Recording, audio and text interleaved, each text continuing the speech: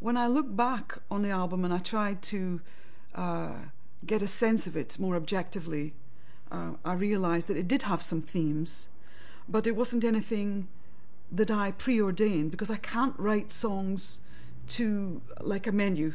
I'm going to write a song about that. Except for Sing, when I knew, let me please write an anthemic song for women. And so that song did have an intention behind it. The others just came so spontaneously, and it wasn't until afterwards that I kind of put it together. So, oops, this is a feeling of that, that's another feeling. There's, you know, those age-old themes: loss, regret, longing, love, whatever that means to you, romantic love or universal love. Those things are all in there, you know, and there's humour in it too. I think there's also, it's not only just kind of very po-faced. It isn't necessarily all po-faced and very, very serious, you know. It's kind of, there's all kinds of ways to listen to it. A few years ago, I went out and toured with Sting. I was playing before he came on, and for about an hour. We did about 54 dates together, and I don't know what happened, but there was a whole new thing came out, just like almost spontaneously, another way of singing, another way of being, and I got very comfortable with that. But I hadn't recorded anything with that sound in my voice, and so this album has that element in my singing, which is really exciting for me, because, you know, you kind of think sometimes, well, maybe I've just done me and that's it. There's nothing else to say. I've sort of a parody, a rerun of what I've done before. But actually in this case, no, I'm kind of like exploring other things in a way vocally.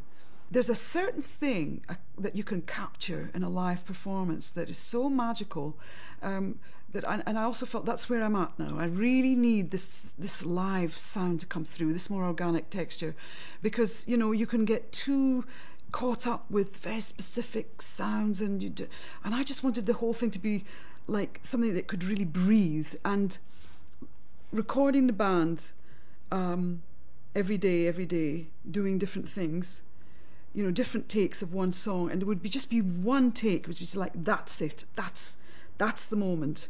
I think I've come to the place where I realised that negativity takes you down, and at a certain point, that's not going to serve any purpose.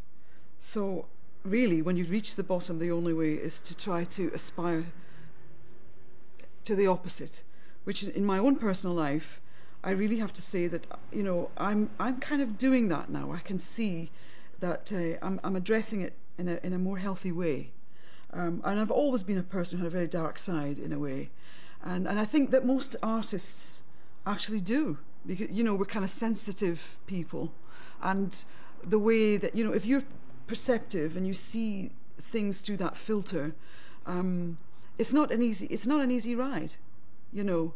Sometimes you think it would have been nice to be inured, to be a little bit more thick-skinned, but that's not how you are, so you can't change that. What you can change is your response to the way you see things. So I do try to be positive, really. I try to, and this is part of my, you know, putting something back. It makes me feel more empowered also. You know, the creation of music, it does help me. It is cathartic. It is a creative act.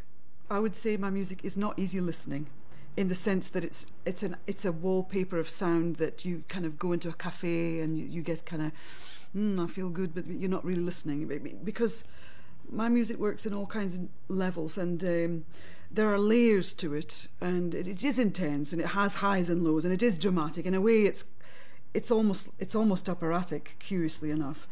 But at the same time, I mean, sometimes I think I would like to make more ambient effects music, and it just happens to be that the albums that I've made over the years have been this kind of highs and lows, valleys and peaks, dramatic moments, and so.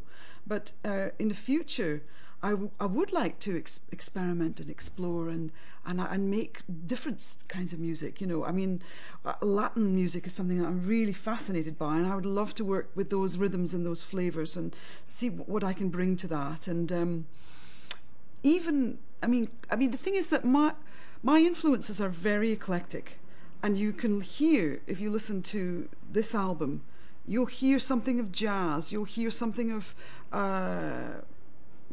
classical music, you'll hear something of rock, you'll hear something electro, you'll hear all kinds of stuff, but they're just naturally coming out from me because it's not because I went, oh, I should put this here. It's just like, oh, that intuitively I just bring that into the equation.